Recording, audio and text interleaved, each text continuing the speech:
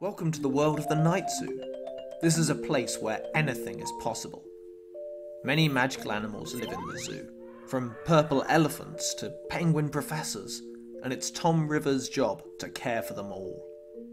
Tom himself is a human. He is 12 years old and has floppy hair and many freckles.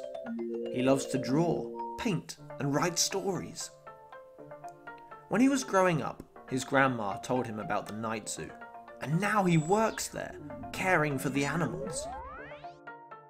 Tom was 6 years old when he drew a picture of an animal called Sam the spying giraffe. He decided that Sam was an excitable spy that liked vegetable soup, disliked being bored, and could turn invisible. Sam lived in the Waterfly Woods and used his power of invisibility to defeat monsters. When Tom arrived in the night zoo, he discovered that Sam had come to life, for real, and was every bit as excitable as he had described in his story. Today, it's your chance to invent your own magical animal that will come and live in the night zoo. When you create a character, you need to give them a name and a home.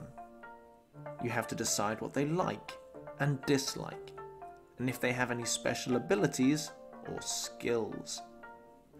For example, name Tom Rivers.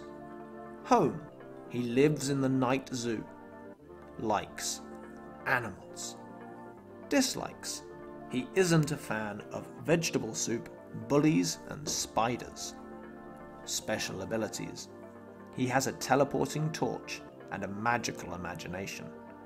Skills, he is excellent at drawing and writing stories.